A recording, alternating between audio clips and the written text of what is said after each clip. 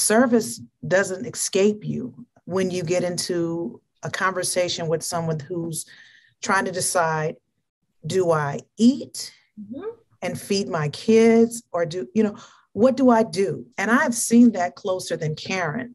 And my mother has had to make some hard decisions, but I think she was ahead of her time.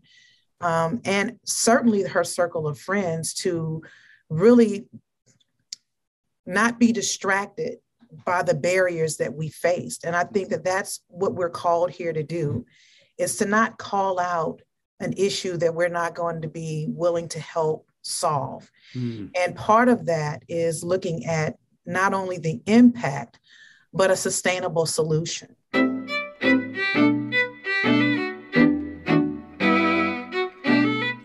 Hi, this is Frank Schaeffer, and you are watching In Conversation with Frank Schaeffer as a live Facebook event, or you are listening to this as a podcast on wherever you listen to podcasts. We're in a lot of places, or watching on YouTube. And so today is a special day, a first for us, because we have two sisters, not in the theological sense of a great sisterhood, I mean actually sisters, with us today.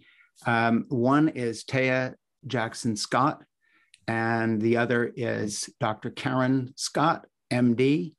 They are both involved in medicine and education and social consciousness. We're talking about obstetrics and OB world of racism. We're talking about social consciousness. We're talking about Morehouse, that had two surgeon generals, if I'm not mistaken, recently. So there's a huge range of stuff here, and I'm not going to pretend to know a lot. I'm not going to, go through a bunch of questions and answers right away. First, I want to take advantage of the fact that you all are sisters and talk about family a little bit. And I'll just presage this by saying that I tend in my writing as an author, both a novelist and nonfiction author, to really talk about my background in terms of informing who I am today, rather than pretending I'm sort of a professional writer or commentator, and that I don't have a childhood, and I didn't have a mother, and I didn't have a dad, and I don't have a journey. So if you'll forgive me, bear with me in that spirit, where I've started books talking about the fact that I got my wife Jeannie pregnant when we were 17 and 18, and that's 52 years ago, and we're together, and I'm a grandfather to 5 grandchildren, and I've done daycare for 3 of them for the last 13 years. That's the sort of thing we get into. And then we're going to go to the big strokes, what you're known for and who your life, what your life is all about. But let's just start with the fact that you're both sisters. How is it that you're sitting here together talking about similar and related subjects with a passion for these things? Who are your mother and dad? Where do you come from? Where does all this start? What kind of a journey are you all on? Dive in, Taya or Karen, however you want to. I think Karen and I are more than sisters. We are really connected spiritually, holistically, we're connected. Our mother is the inspiration of what we do. Her name is Edith Floyd, and she was a teenage mother who raised 3 girls. And part of that was a path of success. Now, she charted a physical chart for us when we lived in East Nashville. And that pathway was a means to the end, right? So a lot of times when you talk about walking to school, the normal pathway was a cut through for some of our friends who walked through the projects. And my mother charted a path for us to walk around that. Not that we were better, but she wanted us to be able to understand what our preferred future looked like and what we could be. And that is a doctor, a healthcare administrator, and individuals to come back and serve those communities that we have lived in. And so we really applaud her in moving past being a teenage mother and the statistics that go along with that, not taking in social welfare, but really working hard and showing us what that work ethic looked like on a day-to-day basis. And so we're inspired by her. And we have different fathers, but that we're sisters, and we're sisters in service, and we're sisters naturally, and again, holistically. And so Karen, I don't know what you would love to say about that.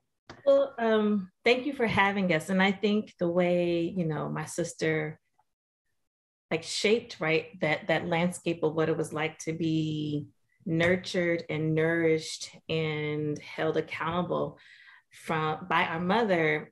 I'm 10 years younger than my two sisters, so they're 11 months apart. And so I come into my mother's life in her 30s. And I think that what I grew up where one part of her life ended. And so for me, being in a household of all Black women and having integrity and honesty, as well as faith, be one of the driving motivators to how we're going to be successful. So integrity and honesty, our spiritual life, our faith, and education. And the way I remember my mom, life lessons to me, it probably could be perceived as harsh to others, but my mother told me that she was very honest. I can't help you get to where I want to see you. Meaning, you don't have what is it, like an endowment when you turn 18, there's no magical number of 6 figures or 7 figures are gonna pop up. Like, you are going to have to work very hard. So I was motivated to do well in school because I knew there was no other way. My mom was not gonna be able to pay for me to go to school. I knew I had to go to school because my two sisters, let me tell you who my sisters are. I'm like in the 2nd or 3rd grade of Warner Elementary talking about my sister's prom queen. My sister's the senior prom queen, and then president of her class, Taya valedictorian, top 10 of the class. Like, they were athletes and they were scholars. So in my mind, I was like, oh, okay, that's what I'm supposed to do. I'm supposed to excel. I am also supposed to surround myself with other people who want to go the same place I want to go. And so when you look at our circle of friends, although there's a generational and a time difference, we're still very close to a lot of our really good friends that had shared values. We may have lived in different households. Other people had both same father and mother, like other things that we didn't have, but we were right there with that. We had a very strong Black woman head of household. And during the time of Reaganomics, that I remember as I pursued higher education, looking at how like public health and medicine, epidemiology looked at single Black female head of households, that was actually a predictor of poverty, of generational poverty. And so I speak about that a lot, that, yeah, I grew up in a single SBFH. I remember that, single Black female head of household. And that era, the 80s, said that we were not going to do well. We would end up in jail. We would end up on the streets. And not to dehumanize those where that path was there and there was nothing else there. We were able to, by blessings and other types of privileges, we didn't go that way.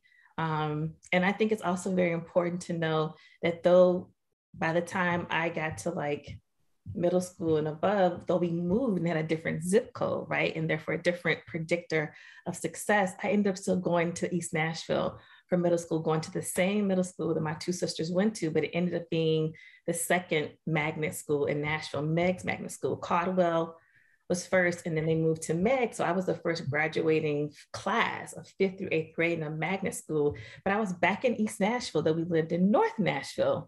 I was still back to where it all started. So I think for us, it's always been a full circle. It's always been going back to your core values, always honoring your elders, always believing in the Black community, believing in Black men, believing in Black women, girls and boys, and the gender expansive people, like just always thinking about that and putting that as a part of our life. Like, we were expected to do better and to be better. That's and right. To think better all the time. Did your mom stay and did these 3 girls grow up in the same house, same neighborhood, same apartment? Or did she move? We lived in the same neighborhood together. And that was one of the things that my mother felt was important, was for us to stay together, be connected. And my oldest sister and I, Demetria, we were like a surrogate mom, to Karen. Sure. And so the information that we received from school, we were training, we were teaching, we were schoolmasters, and some of the opportunities that we missed in exposure, we were exposing her to that. Karen read at 3 years old. So Karen actually had 3 moms. She had 3 moms. That's right. Yeah, I get that because I have three older Hillary, sisters. That's right. And I had 3 moms because I had 3 older sisters too. I mean, 4 moms, whatever. That's true.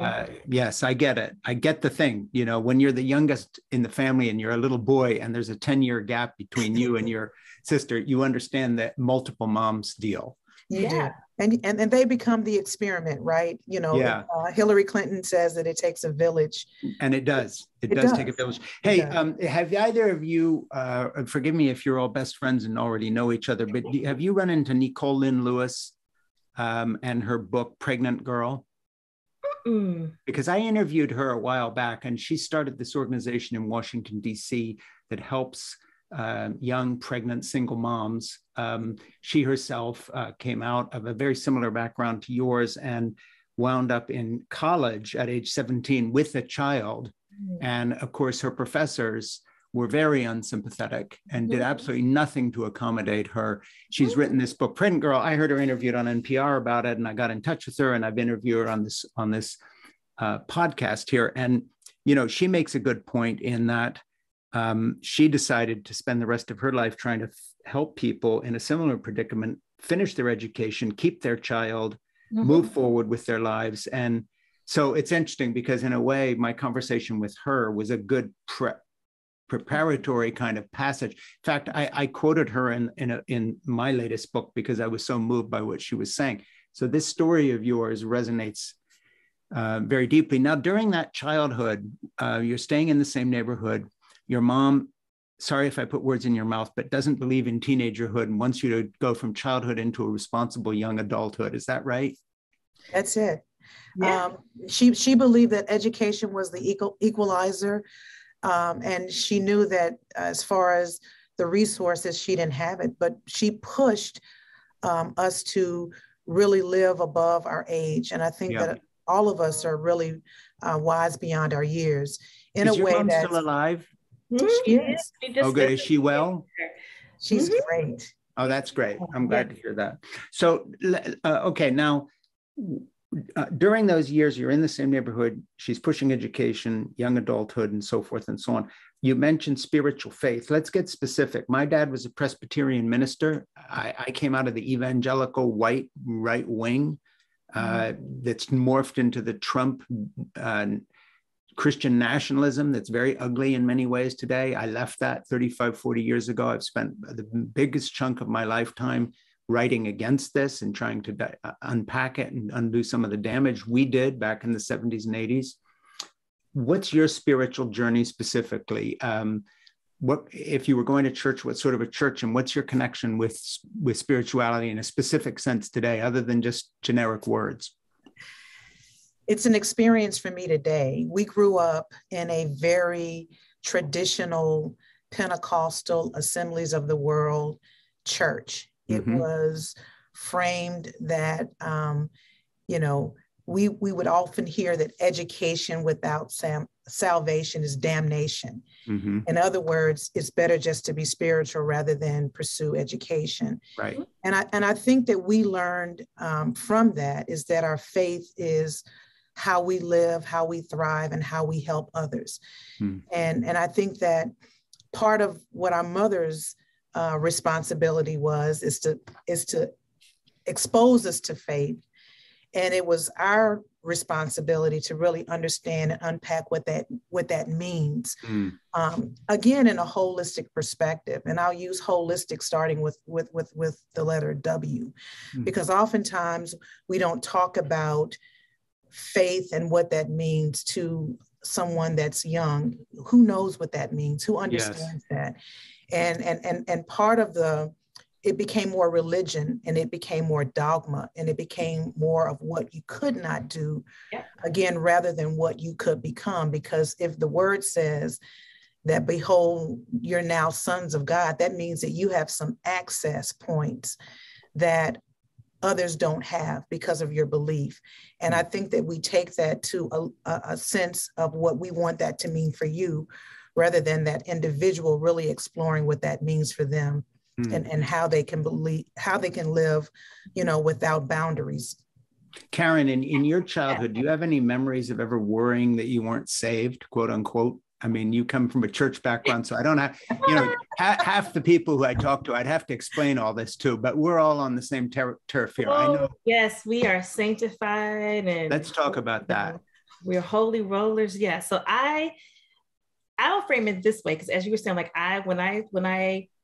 when I facilitate presentations or give talks, I start with my positionality, right? So I'm going to go that route by saying that by the time I came around, right, and in my youth, and this is like the 80s and 90s, and right, there's the socialization that happens in the home. There's a socialization that happens in the church.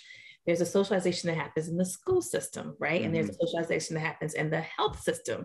So again, as a young person navigating family, health, education, and church, and each of those systems have constraints on how I choose what my identity is. I choose what my role is. I choose the relationships with whom I want to seek and what those relationships look like. It really became about power and control. So for me, I felt that there were more, there were more protocols and procedures around control and power, who I could become, as opposed to opportunities and options and exposures to activate my power and potential to be whomever I want to be. And again, if we are created in the image of God, then why are you constraining what the manifestation of my spirit, of my identity, of my power is? And so it was difficult. Like even now it's difficult because, right, when you think about faith, spirituality, religion, and then let's say equity, and there are points of tension there. That's right. And there are points of tension around, right, the isms and schisms, racism, sexism, homophobia, queerphobia. So I will say for myself, the benefits of being raised in a church and going to church 7 days a week is that I did learn discipline. Let me stop you there. Tell me the 7 days a week part again, because that's, see, we only went twice a week, Wednesday night Bible study and Sunday morning. Talk about the 7 days a week. Okay, Sunday school, Sunday school, between Sunday school, there's a break and you fellowship, and there's morning service worship, and then there's a break and you either are still at the church because there's an afternoon service, or you go home and get something to eat, and then there's afternoon program, Women's Day, Men's Day, Youth Day, the anniversary, and then there's an evening service. So, and then there's, I think Monday we may have had a break. I remember Tuesdays I went to youth night. We would worship, we would fundraise money for the youth programs at church. Wednesday was Bible class. Thursday was choir rehearsal for the adults. Friday was Friday night prayer, Bible class. Saturday was young people's choir rehearsal. And then we go back. And so then that is just being a member. My family also sang in the choir. We were on the usher board. We were in various ministries. So again, I'm going to take away the beauty of that. I learned how to be a leader. My first public speaking engagement was because of the church. I used the technology that I was learning in the 90s at Meg's Magnet School. I won the IBM award at that time. IBM and Apple were just really coming to be. And my dad is, back in the day, an information systems analyst. So for me to get that computer award, and that's what my dad does, I was printing out the signs, Dare to Be Different. I remember to put over the altar at our church, the pulpit, forget Youth Day. So for me, intersectionality, or bringing all those spaces together in systems, that's just what I've always done. But because, as my sister shared, I was exposed to different things from an educational pursuit, I probably challenged more. I would say challenged. People can say rebel. You think that had something to do, your challenging had something, Karen, something to do with the fact that Taya was sort of a generation older, at least in my family. My parents were a lot stricter with my older sister than they were with me. By the time I came along, my sisters would just tell my mother, I can't believe you're letting him do this, fill in the blank. You never would have fill in the blank.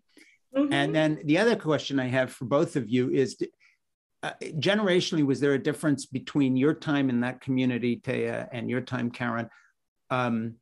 In our community, women weren't allowed to speak. Men were, they took Paul's admonition for women to be silent and not pray in public. Right. So when my mom would give a Bible study, she couldn't do it in the church. She had to do it in our living room because women aren't in the pulpit. Now, that never changed in the Presbyterian Reformed conservative communities I came from, I don't think. By the time you all were coming through all this, did you ever see a woman in a pulpit other than the choir leader or a Bible study or something, as the actual pastor, or did you have that same level of misogyny? We did not. In fact, the lady that was the first lady of the church was really an inspiration to me. Her, the late Carol Boyd was amazing. And I think what I learned from her was how I could be creative. She was a woman who wrote poetry. She told her story in a way that was beautiful. She sang her story. And I think a good part of why we're successful, as Karen alluded to, is because we saw women that were like Ruth in the Bible, or sure. people that were like Esther. And so I think I gravitated more to people that were a little bit aggressive in their approach to questioning the status quo of spirituality. And I think that helped me ask the right questions, and it motivated me to move in a way where I could really discover who I really was. Yeah. And so we did not have that level of dogma, but you're right, in some cases, women were not able to adorn the pulpit. They had to go to the lower area to speak, but we had a very strong women's movement. And I think during the time that I was raised was not only during the civil rights, but it was also during the women's movement that Eleanor Roosevelt had laid the foundations. And that's the beauty, I think, of the Women's Business Collaborative, is that WBC, sure. They look at the alliances and social movements that are necessary for women to engage and to advocate in. And so I think that's what I saw. And again, Karen, comes from a different place, but we lived in that neighborhood shortly, and then we moved somewhere else. There was a change in the space, which gave us a little bit better opportunity. Well, can I add to that? Because you mentioned, please do. Yeah, so I think by the time I was in my adolescence and youth, we were church hopping. I mean, we were. So I was able to see, different formations, of what how religion could be distilled and how it could be expressed. And I think for me, when I was an adult and moved to Chicago, so there's the Southern PAW, and then there's Chicago PAW. What took you to Chicago, by the way? Just residency. Yeah, so residency. So I was going to residency training as an obstetrician gynecologist in Chicago, and that was my first time going to a church where women could wear pants, where I saw the first lady in a pantsuit every Sunday. And I was like, and I would be telling my mom, she's like, what? And I was like, I have on jeans and a t-shirt on a Sunday. No, I'm kidding. Well, that church, yes. But then I went to another church where you could rock the regular wear. And that woman, and Anna Hannah, I adore her with Pastor John Ministries, for me to see, and did not like to go by the name First Lady because of what that meant in our sense, it's not just misogyny, but misogynoir, because you add on the racism, right? So to see a woman who, and I'm not trying to tell your story, Anna, but it was very moving for her and her husband to be very transparent that she had a marriage before. She experienced divorce. Her story is very powerful in surviving different levels of abuse and being having a multiracial background. But what resonated the most with me is that she is a nurse and she is a sick nurse in the cardiac intensive care unit. So Anna is dope and brilliant. Right. And to have that sense again of educated, and I'm not saying the women in the church before where we grew up were not educated, but again, if you are taught that going to school is being in the world and you're supposed to only be of the world, then a lot of people did not pursue education as aggressively That's as right. they did because they felt they were committing a sin. So for me to be in my 20s and 30s now and at a church worshiping where the first lady doesn't come to New Year's Eve church because she loves to work at the hospital on New Year's Eve in the SICU, that was affirming for me that I could be a very powerful healthcare worker as well as be very active in the movement of the church in terms of helping the community. And I think what I also learned, a lot of our service, right? We did a lot of community service. I mean, like the things that we did as young people and as adults, just because of our membership and wanting to be active, service is so key. And that's why I keep saying like what I will always take away is the leadership and the service and being in the community and being in a place where everyone looks like you. Because when you are outside of the church, you don't always see people like you in the health, right? And law and health and policy and business. And so, and when you do see them, they are experiencing horrific terrors, right? Of those systems oppressing or silencing them or stigmatizing them. So I do think there is a place for there are benefits to what we saw, and us again being able to really not extract, but it was transactional, being able to see the support that we got to be leaders, to like design like I learned how to like design a program, fundraise, money management, like those are all skills that I really wish that young people and the older people would see, that we really had a lot of skills that we were building that could be translatable into workforce areas. So that's what I took, is that I learned how to speak and learn how to hustle and get money and raise for a cause, a singular cause. Sure. Wherever that money went, we may not always knew, but I do believe that we learned ways of mobilizing, right? Like mobilization, movement building, shared values, shared goals, and meeting those goals. Like, so that's for me is I learned how to be a leader, honestly, in the church. Now, the type of leader I am now would probably make a lot of our people freak out, because I do, I'm very clear around, supporting people around their sexual and reproductive rights and identities, right? I'm just very clear about that. But I do believe we learn so much from that, right? That environment, yeah. It's interesting. You both had talked about the fact that there was kind of a tension between, I guess I could put it this way, science and learning versus spirituality in your church background. That's very much like mine. When Donald Trump came along and called everything fake news, and if anything bad is said, it's not real. If you connect the dots all the way back to my childhood, we kind of invented a separate universe to live in which facts were not going to intrude and bother us. And of course, that primed us to not accept climate change when that was questioned. That primed us to not accept the lessons of evolutionary biology and psychology. That primed us to not believe politicians who said things we didn't like. So, this whole dichotomy between facts and fake news and all this. My evangelical background already had told me, don't believe what they're teaching you in biology, because that's the world. We have a 6-day creation and Adam and Eve. Don't believe them when they're telling you, fill in the blank, whatever it was.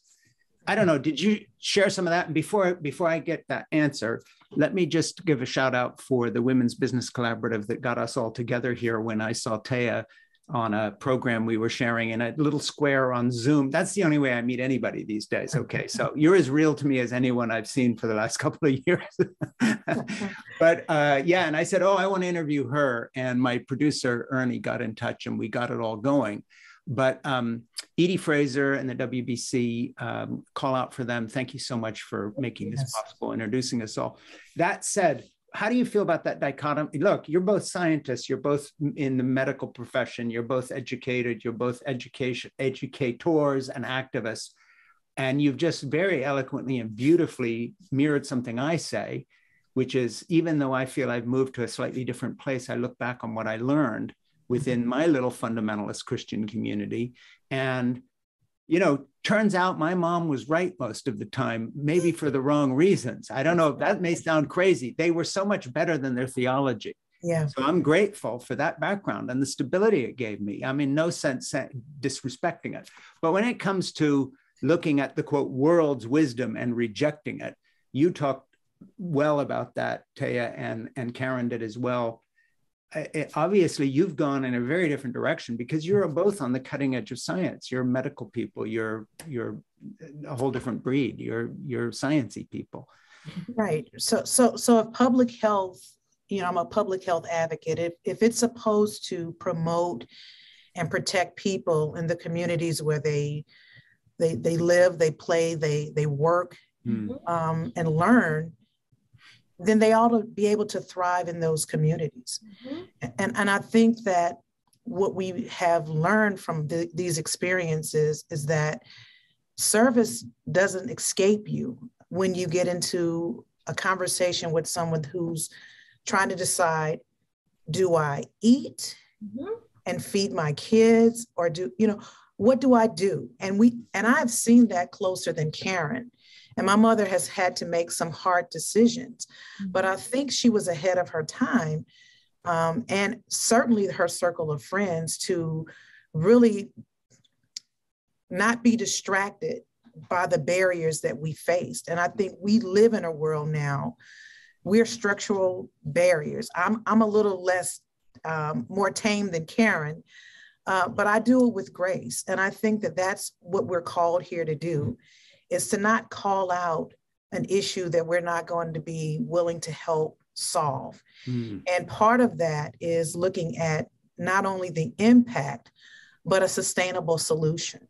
Yes. And I really love what the Women's Business Collaborative does, because it's accountable for women, and not just women. It is inclusive, and they bring about pathways for people to be able to sit at the table. And so Karen and I are able to sit at the table, but now we have to be responsible, and we have to be responsive to the needs of the people that we represent, just based on our lived experiences. So, and part of that for me is being able to be creative in what I do, but also empathetic, and with the opinion that everybody should have the right to access good health. And I learned that from our leader here, Dr. Valerie Montgomery Rice, is that when she looks at you, she says, what is possible with the person that's sitting in front of you?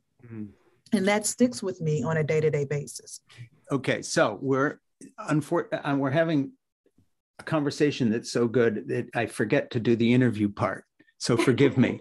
I'm so, because I feel like I've just sat down somewhere and said, hey, how are you doing? We got talking and I bought you your next cup of coffee and so on and so forth. This doesn't feel like an interview. So let me try to be more of an interviewer here, because both of you have such incredible accomplishments, and you're both involved in causes that I want to share with people. So you're, Taya, let's talk about what you do at the Morehouse School of Medicine, as if I'm an actual interviewer and not just having a conversation for a minute. Get official on me.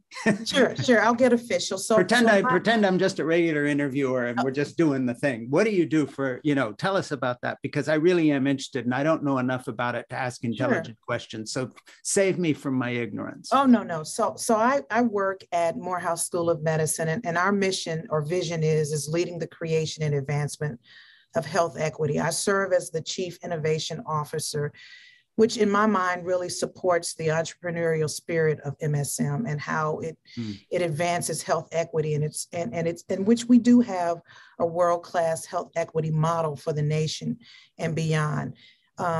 We explore innovative and sustainable approaches to workforce creation and development, and how do we improve human capital? How do we keep that humanism in building better or re-engineering processes and measurements? So really, it's really transforming lives and looking at it from an individual basis, of giving people what they need when they need it in the amount that they need it. That's health equity, which is not equitable. And then working that outside of the community. So that's what I do on a day-to-day basis. Let me ask you a question about that and dive in for a minute. If your vision of health equity came about, you could push the red button and it's all changed. In layman's terms, because this isn't my field, and as I said, I don't know enough to ask intelligent questions about this. How would things change that I would notice and other people would notice immediately, and then maybe more subtle changes in our entire healthcare delivery system, race, gender, equity, everything included, but just the health part first? Because I think, I'd really like to see, in the best of all worlds, what would we be doing different? Right. So I could use an analogy. So the Atlanta Braves, we just won the World Series.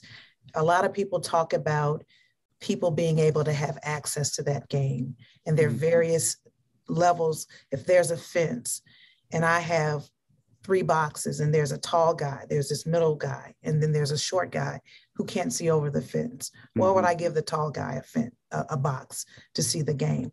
And really, to me, health equity is that there's no fence at all. There's no boundaries or limitations to what I can access. And I believe that, when I think about my experience, the one thing my mother always said to us is always have insurance. And she always kept insurance.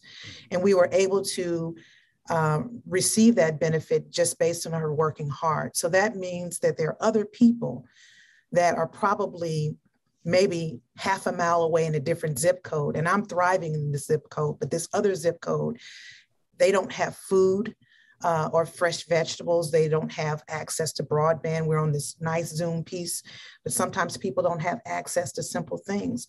So if I could press a button, people would have the level of access that they need in order to, again, thrive and be able to sustain a lifestyle that's conducive for them to be able to feel like I'm important, I'm inspired. And then the other part to that, to me, is how do I transfer that? So part of my role is not to provide impact and options, but what are some things that I can give you as far as a toolkit is concerned, so that you can elevate where you are, but also reach back and to transfer that to other people. So that's what that means to me, is that people are allowed to really be what we call the pursuit of happiness, that it's not a political play, but it is something that we are allowed to do because it's just the right thing to do.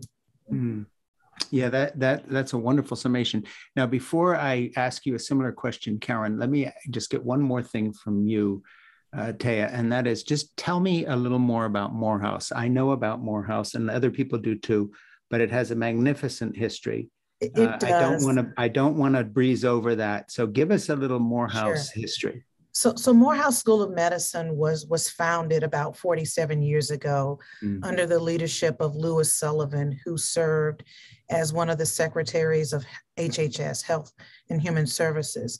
And he saw the need. He was a Morehouse College man, but he was also an advocate before his time. He saw that there was a physician shortage, and there were not people of color who were being served by people of color. And so he worked with the former and late president that I think that was great as well, President George H. Bush, to frame what we needed to develop this medical school that could provide culturally competent folks to serve as physicians or public health advocates, and to replenish the nation with people who really understand what health equity is all about, but to also be a trusted advocate to those in the various different urban and rural counties. And what I can say about Morehouse School of Medicine is that we live that mission today under the leadership of Dr. Montgomery Rice, and it has moved into other aspects of outside of Georgia. So within Georgia, we have a 65% impact to the state of people that actually stay and they practice in primary care. Wow. They're your OB-GYNs, they're your internist, people who do cardiovascular. And so they stay here. So that's an economic impact that supports the state with people who are trusted by the people that they see on a day-to-day basis. And I think that that's important to know, is that we are here to diversify the healthcare workforce, and we don't deviate from that. But now we have built partnerships with other entities, because if you look at the data and you look at the funding from the National Institutes of Health, a lot of historically Black colleges don't necessarily get the funding from that traditional setting. So now you have companies like Google and Microsoft and others that we work with to help expand and explode this mission, because people recognize that the pandemic has uncovered racism and sexism and classism. And I think that Karen can probably give a lot of detail surrounding that, but we recognize that racism is a public health issue. Sure. And a lot of people have declared that, including the CDC. And Karen, before we dive straight in, because your sister Taya built you a wonderful segue, but I'm not going to let you take advantage of it, because I want to go back a step. And in the same way that we just did with Taya, you do OBGYN, you practice a form of medicine that also has a social dynamic to it, because you are also an activist when it comes to the inequity that Black women suffer in our system, which Taya is touching on. I want you to tell us what you do professionally, but also what you do in terms of the social dynamics of what you're doing, and take us through that. And then we will come back, and my memory is crappy, so my producer Ernie will remind me if I forget. And I'm such an idiot. I ask 2- and 3-part questions. The guest remembers them. I forget what the third part was. So you both are going to have to help me here. But I want your what you do, and then I want to jump back in where Taya left off, because it was too good a segue in terms of the inequity. But then I want to focus that on women, and I want to focus that on the whole OB world and what you do. Yes, thank you. So a lot of things are going through my mind. So I'll say that, thinking about when you talked about earlier, right, science and religion, my bachelor's degree is in molecular biology. So I initially wanted to obtain a PhD so I could, crack the genetic code in favor of Black people, to be very honest.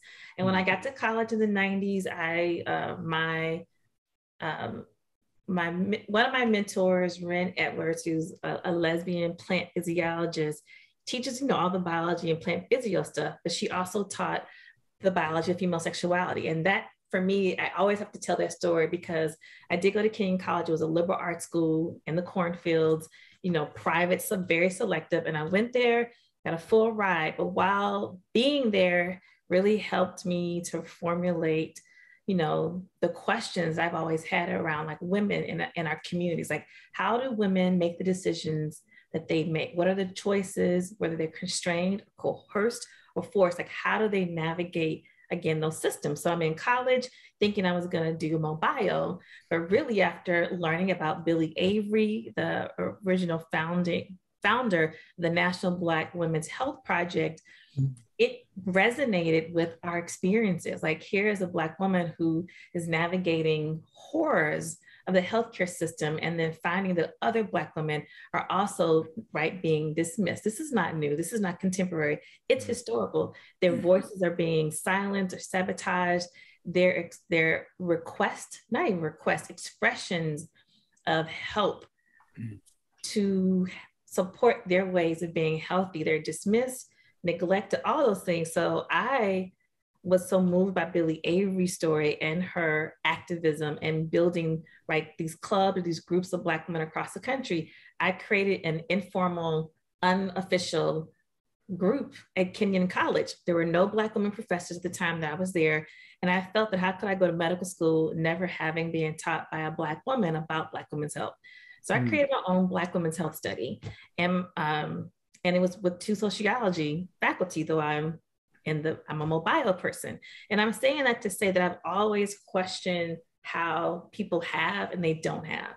I've always questioned how from the 1900s, my research in college shows that Black women were dying from diabetes and having amputations. Like those, if those things are problems centuries ago and they're still happening now, then there's a systemic, right? Structures and systems are in place that allow for differential, right?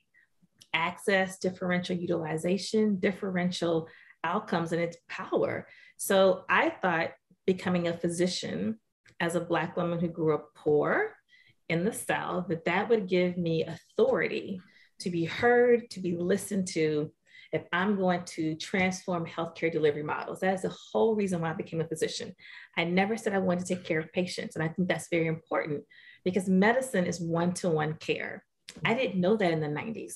So I thought being a physician would help me do this population health impact, because I said I wanted to transform healthcare delivery models.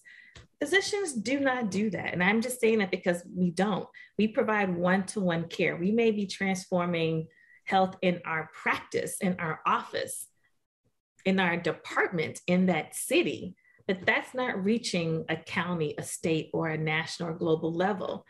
So I've really struggled. I did choose to become an OBGYN because I did fall in love with all the components of the medicine, the surgery, the science, the relationships, the continuity, protecting people's rights and building their agency and self-efficacy to make decisions about their life through their body. But I also learned about the histories of OBGYN and the horrors. I'm not going to go through all of that, but I will say there are going outside of medicine into and learning from the humanities and social sciences.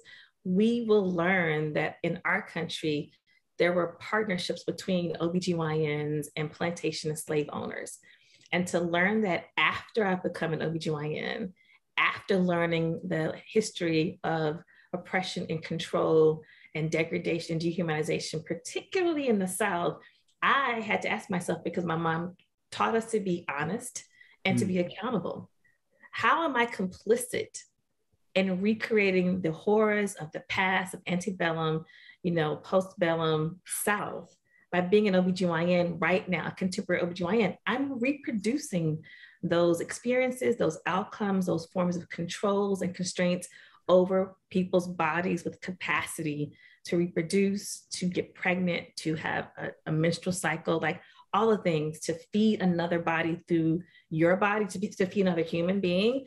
So it was really when I was introduced to reproductive justice, though it was coined by Black women in 1994, I didn't hear about it in 2010, 4 years after residency. So though I have loved the access to trust that being a Black woman OBGYN has afforded me, I have unconditionally been disturbed and disappointed and hurt by the way our field willfully remains ignorant and arrogant about the harms that we enact upon particularly Black and Indigenous people, women, and people across generations, across centuries. And so I no longer practice.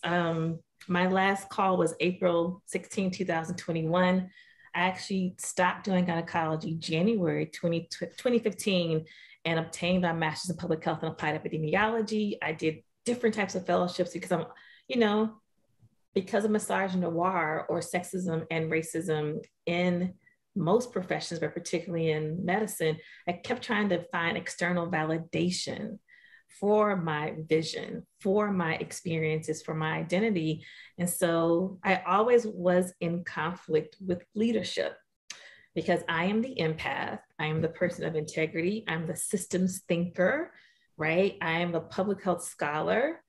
I am the person that thinks about behavior and measures, and how do we measure that behavior in order to create change? And then how do we keep the change sustainable over time? How do we build a workforce, but also a new workforce, but also support the existing workforce, right? Like we talk about generations. There's an existing workforce that will look at me when I say misogynoir and say, I don't even know what that is. How does that relate to me coding, right? To me billing, to my reimbursement as a physician?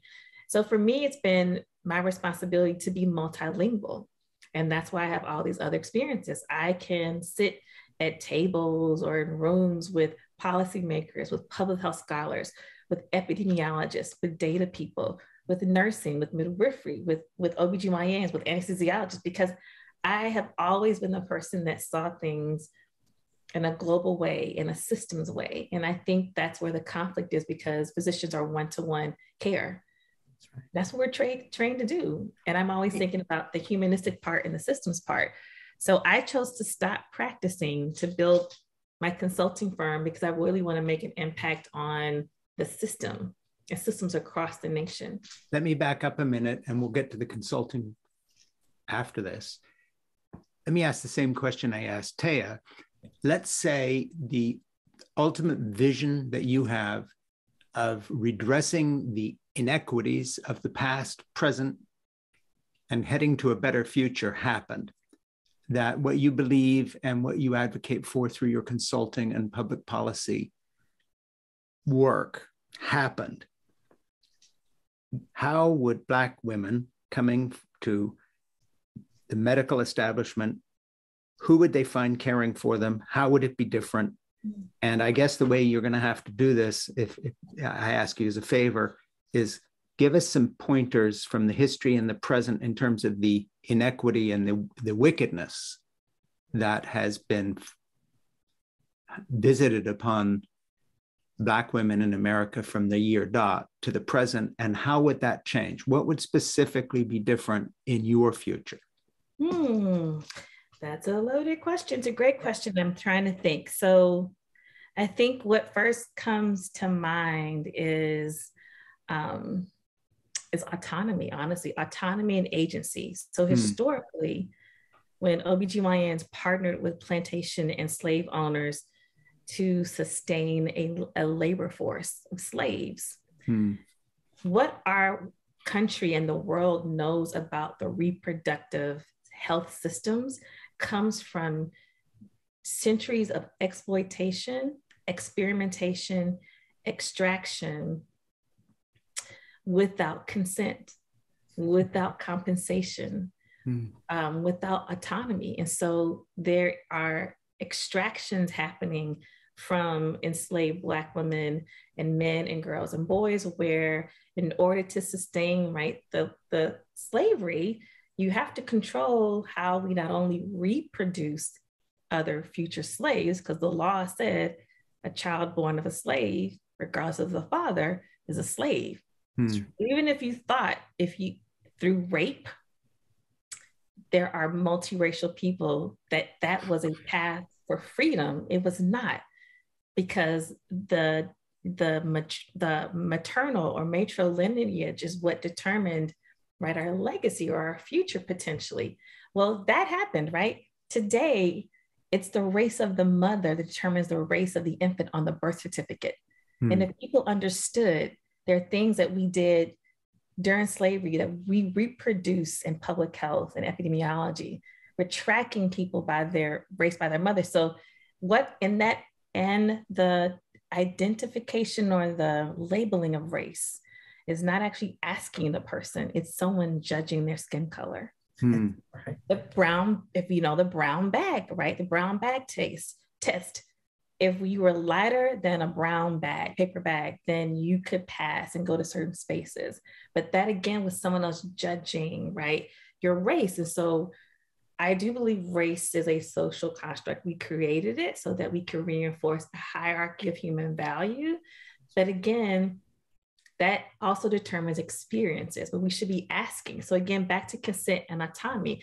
To me, it would be people have the right, to if an action of sex intercourse creates a pregnancy, then we should be asking what that pregnancy means. It shouldn't automatically be positive tests get you into prenatal care. You haven't asked that person what that pregnancy means, how that pregnancy came about, right? Was it forced, coerced? Yeah. Right?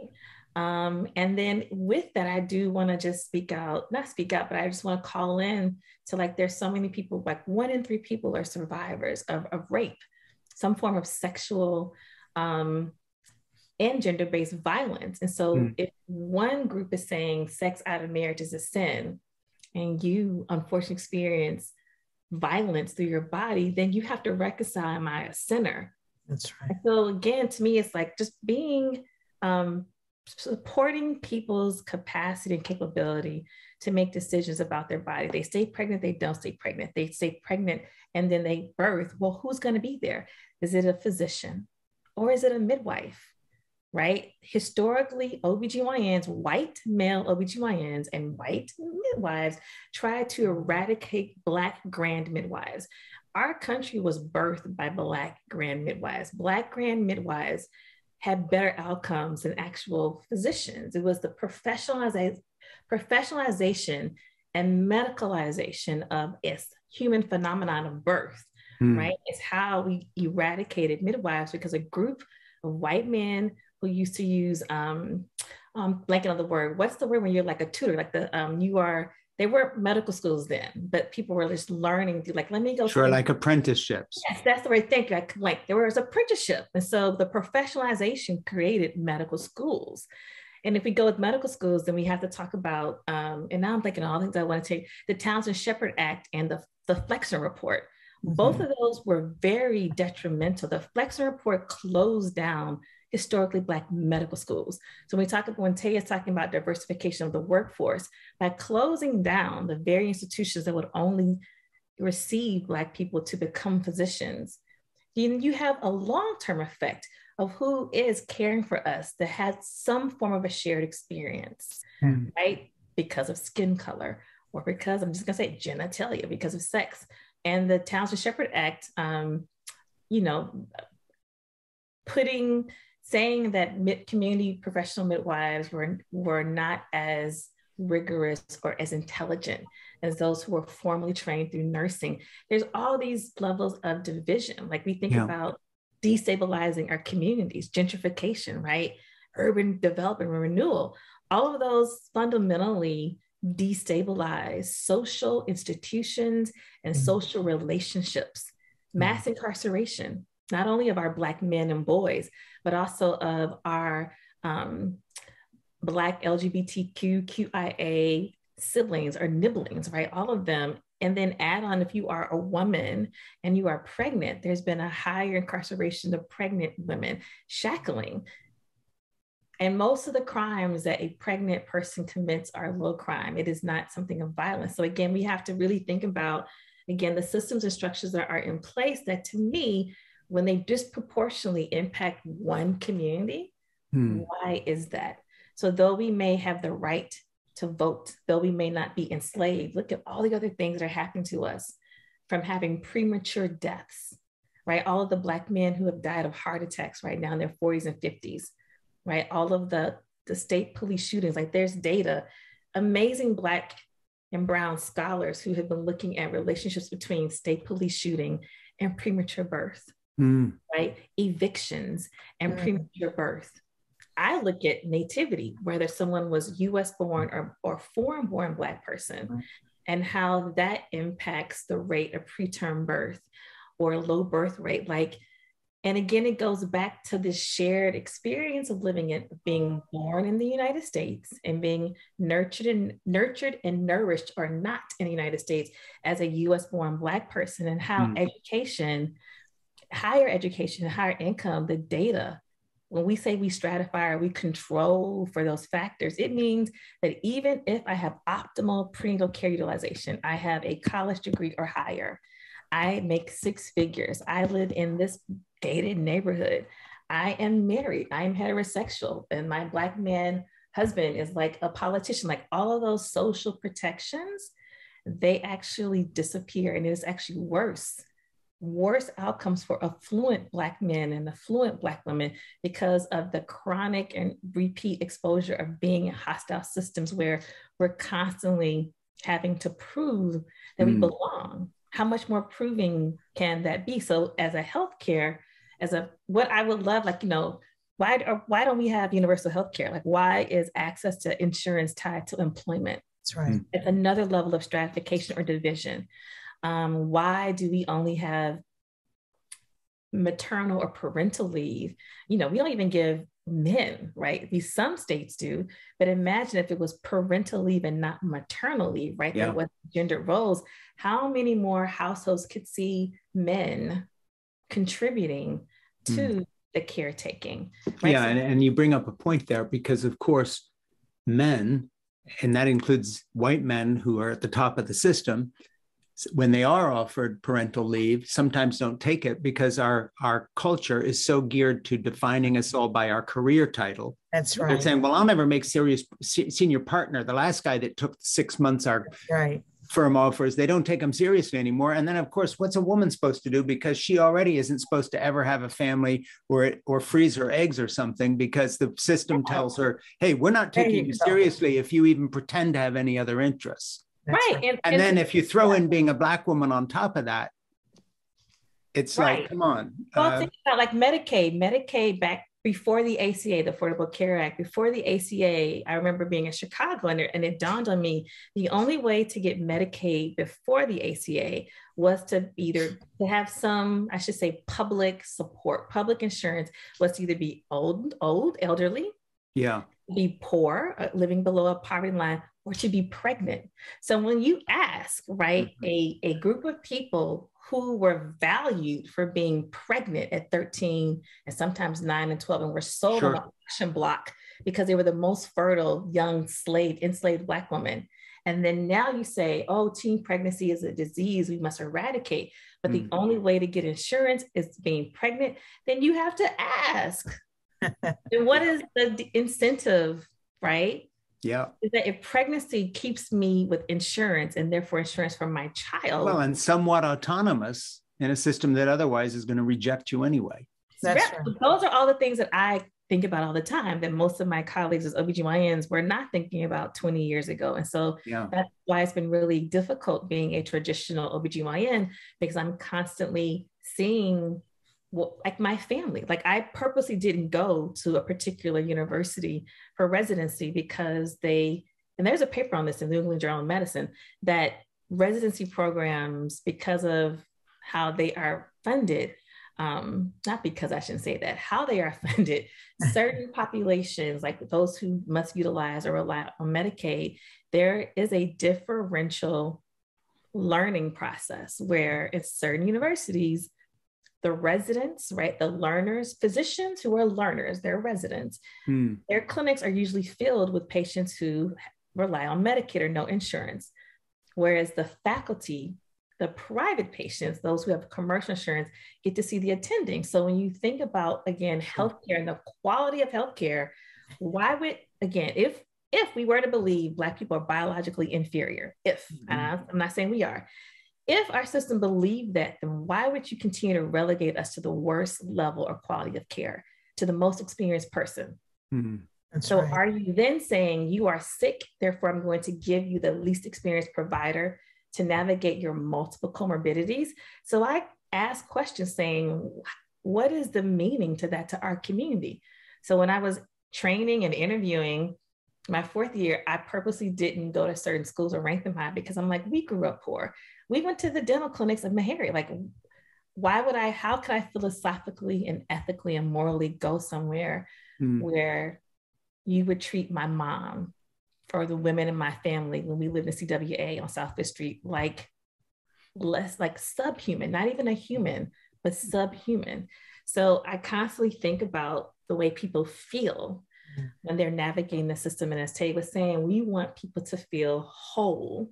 We want people to not only feel whole, but have access to a repository of opportunities and options and the instructions and guidance to use those tools, but also to be able to get to the system with the tools, right? So this every step of the way, we have to be thinking about how people are able to pay and reach and seek and engage a system. And if nobody in the system looks like me, and I already know historically how the system has treated me and contemporary, every day there's news media about another Black woman dying in pregnancy or in childbirth or in the postpartum while they're seeking help. They're dying at the hands of physicians.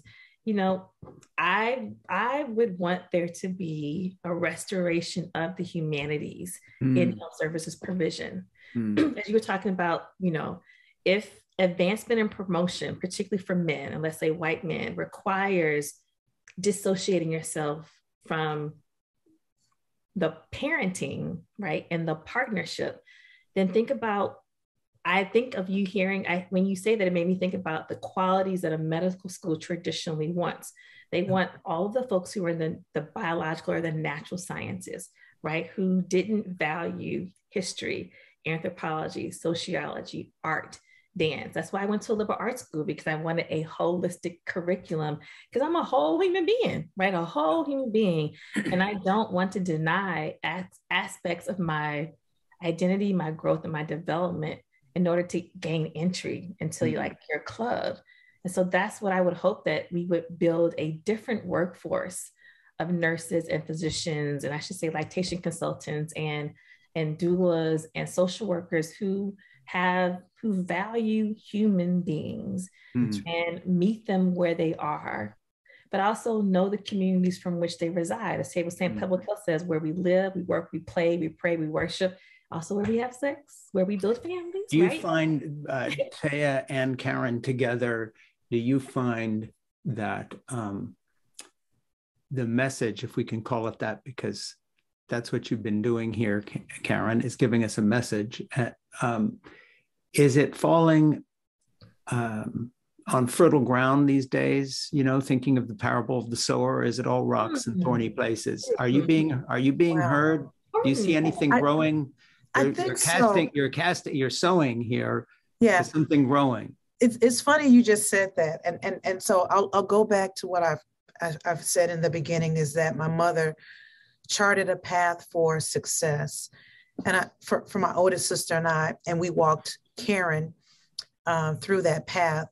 Is that what she did is that she charted for me what was my collective social responsibility. So there's corporate social responsibility, but there's a collective social responsibility that I feel that Karen and I and others have. And when you talked about the seeds, the one thing that I will say is that part of what we are really called to do is to sow good seeds of truth and integrity, responsibility and accountability and justice.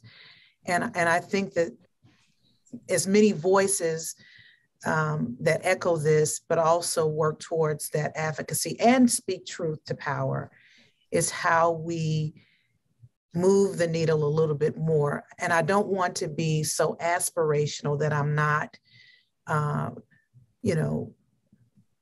level-headed about there is a long ways for us to go. But again, the universal healthcare, or even the transformation of what we call Medicaid,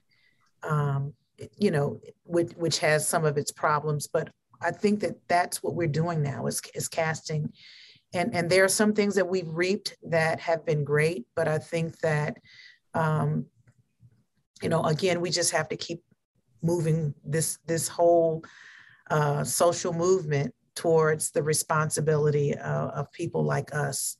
And it seems to me what you both are doing is, in a way, building us a model so that should, by the grace of God, and I'm choosing those words carefully, we get more enlightened leadership as time goes by, no matter how bleak things seem at present, that it's not like they're starting from square one when they say, well, we want to do better. You can say, we've been thinking about this a long time and we've made a few strides, but now we've got some serious folks in charge. Here's the program. We have the suggestion for you. So I think, Karen, in a way, you're building a future model ahead of its time.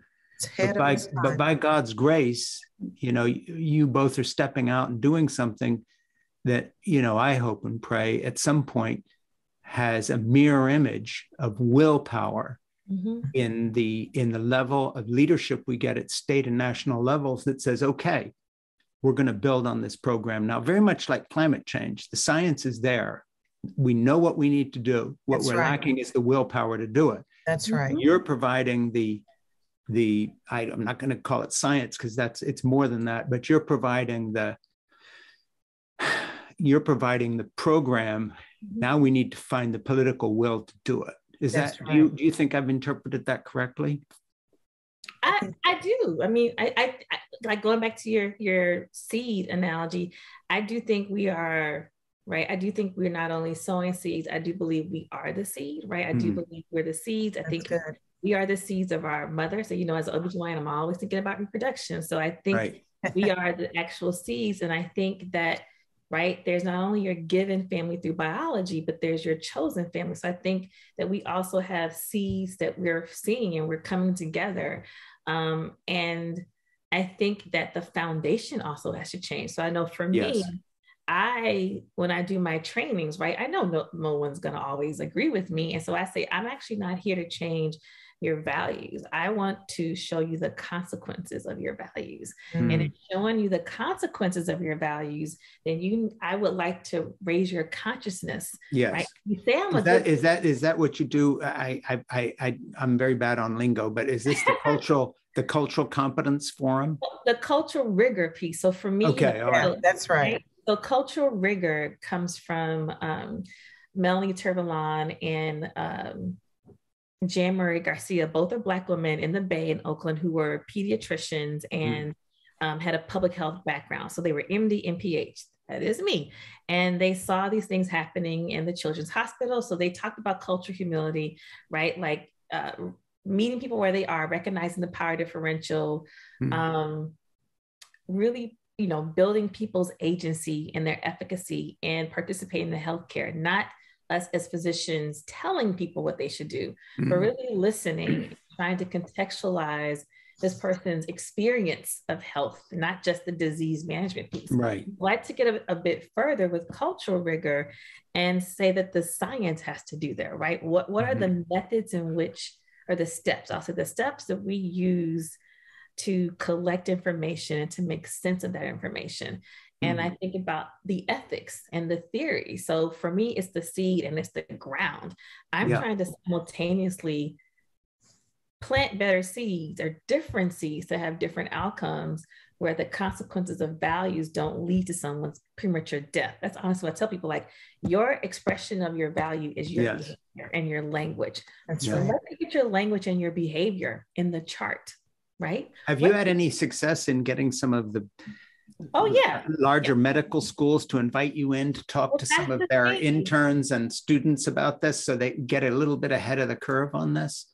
So I'm going to say that in different ways. So I'm going to be mindful. So I believe my biggest advocates or in this work are foundations. I get funded by foundations, not by NIH. I think foundations are understanding their role, right? It's the funder who usually sets the tone of the research. The kind of the public philanthropy angle. Yes. And so if we can, so by holding philanthropy, and I have an article on that in health equity, the role of first do no harm. If philanthropy can understand the ways in which they set the agenda, the institutions they fund to do this work, the questions that they ask, and the teams and the presence and participation in an equitable way of community from design to dissemination of information, that's all the cultural rigor piece. And so I have foundations who support me. I have hospitals and health systems and state perinatal quality collaborators. So people who are thinking about, right, honestly, I'm going to say it down to money, right? The patient experience and what does the satisfaction survey say? Sure. And so I'm trying to get people to understand that even if there's a quote unquote good outcome, if you don't understand the experience, right, the impact of the process of care, then you may have, like in our study, a Black woman who had a full-term baby, a healthy and normal weight baby that latched appropriately, that did not go have to be admitted into the intensive care unit for little babies, and a vaginal birth by traditional standards of care and science. Someone would say that was a good outcome, and we've achieved equity. And then that same participant said, though he put me back together because there was a tear and the birth, the vaginal area came out, putting back together as a surgeon repairs that area, which is normal. Though he put me back together, I still don't feel whole. So when we choose measures that don't involve the patient experience, then we create a standard that may be true if we keep doing it, right? It may be accurate because it's repeating after repetitive behaviors, we get the same outcome. That's accurate, but it may not be precise, meaning the outcome is for a person to feel whole. Then we can't just do something that comes out good over and over again if it's not really hitting the mark. And the mark is for someone to feel whole. So we should have good outcomes and people feeling like whole human beings, feeling that their dignity is honored. So that's where I come in. I help systems rethink their ethics. I help them rethink the theories that they use to interpret and see the world. I'm like, how are you making sense of your own data? What's the story you want your data to tell? Because right now your story says, I'm going to be really, really blunt. Your data from your hospital says that you kill Black women. And I say it, I'm like, that's what your data says. You can say that Black women are more likely to die, but that's displacing the onus of responsibility. Sure. We don't go to the hospital wanting to die. So why frame the conversation and all the headlines? Black women are more, no, US hospitals are willfully watching as we die at a higher rate than white women. That's what it really should say, because if we start there, then you look at the system. You don't blame the individual. So I really help people around their ethics, their theories, and then their methodology. Like, what measures are we using? What role did the community play, right, in helping you choose that measure? And I'll give an example. You know, the ACEs, Adverse Childhood Experiences, a series of questions to ask adults to reflect back on their childhood about certain things that were traumatizing. And you can get a score. And then that score can now be used to look at the association of childhood traumas and health outcomes like strokes and heart attacks, reproductive health outcomes, right? The worse the childhood trauma, the worse the health outcomes. Well, that scoring system was based on folks who were in a healthcare system where everybody has health insurance. So some level of privilege and power. Well, a Black man, I forget his name, he is a pediatrician in Philadelphia, was like, we're looking at experiences in youth and adolescents to predict adult health outcomes. Let's go to young people and ask them versus starting with an adult. So he got together urban youth and then looked at that measure. And again, Black youth saw that score. So when marriage, when divorce was seen as a childhood experience that predicts bad outcomes, well then if in your community, marriage doesn't have a high, prevalence, but you use divorce to predict trauma, you're going to underestimate trauma because you chose a phenomenon that's not common. So, but really, what are we saying when we say marriage and divorce? We're really saying, is there one or two adults in the household present to care for the family? So change the measure. Instead of asking, did your parents get divorced? When you grew up, did you have one or more adults in your household? Because that question becomes more inclusive and you can get it right. You capture more people's experiences. Yeah, and actually covers the world as it is. That's what I do. That's what I do. I go in and say, your measures are not precise. Let me pause here and say, we're going to need to continue this conversation. So I hope, there's this generic, oh, this has been so great, you have to come back. But actually, you have to come back. Ernie knows when I'm being serious. You have to come back because we need to pick this up where we've left off next time around and just dive straight back into these issues of public health policy, Taya and Karen, and really pursue it and start going after this and find better ways to promote, what you're doing to the folks who listen to this podcast. Ernie will ask you for all the links you want to share. They will appear everywhere where this is, where you want people to follow up. Forgive me for not being able to get the title and the complexity of everything you all do straight. Like I say, it was just too good a conversation, but we must continue this. And I want Ernie to get after it and schedule so that we have a part 2 to this discussion. And next time around, let's start with all these policy changes we need. And let's also dive into the history of the mistreatment.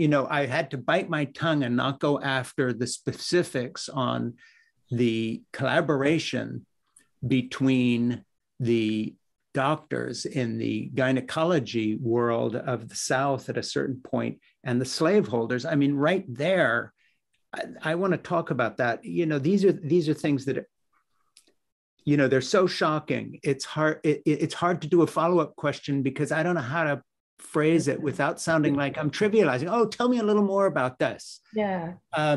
You know, so I don't even know how to do this, but we need to dive into the history more. Yeah. And then we also need to dive into your suggestions more and really take them at one piece at a time. So please, let's do this some more. This is In Conversation with Frank Schaeffer, a Facebook Live event that also goes everywhere that podcasts go. The links to Taya and Karen's work and who they are and everything that we can share with you will be everywhere this appears. My new book is Fall in Love, Have Children, Stay Put, Save the Planet, Be Happy. It is everywhere. And I would appreciate some support on that too. So thank you so much, both of you. Please work with Ernie to come back and let's just pursue this again so that we can do justice to far too much to talk about here, and especially take us through more of this history, even though it shocks the sensibility. And then let's get into the policy stuff and really unpack more of that from both of you. I can't thank you enough for your wisdom, the work you've done, the lives you're putting on the line here for something that's just so burningly worthwhile. Thank you. It's really humbling to be talking with you both. We appreciate you. Thank you, Frank. Thank you for having us. Thank you so much. Bye, sister. Yeah. Bye, Frank. Take care, sister.